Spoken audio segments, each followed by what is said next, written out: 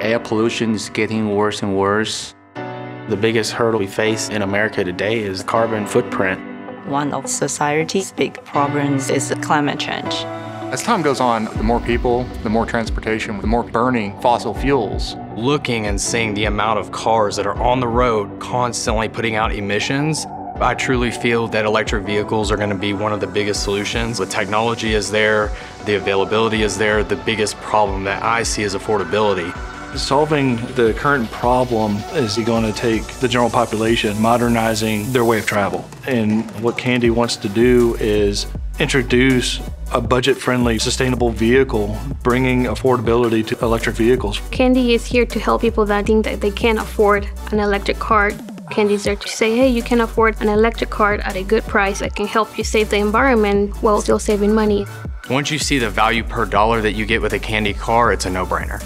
Kandi's able to balance the quality and affordability by implementing a platform that's easy to produce, quick to produce. The end result is having a quality car at a budget cost. The machinery that goes into it and the overall process is pretty impressive.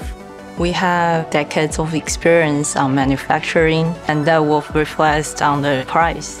Kandi doesn't just make electric vehicles. We also provide UTVs, ATVs, all the power sports products. There's a lot of manufacturers out there that outsource certain vehicle components, but we actually already manufacture a number of different components.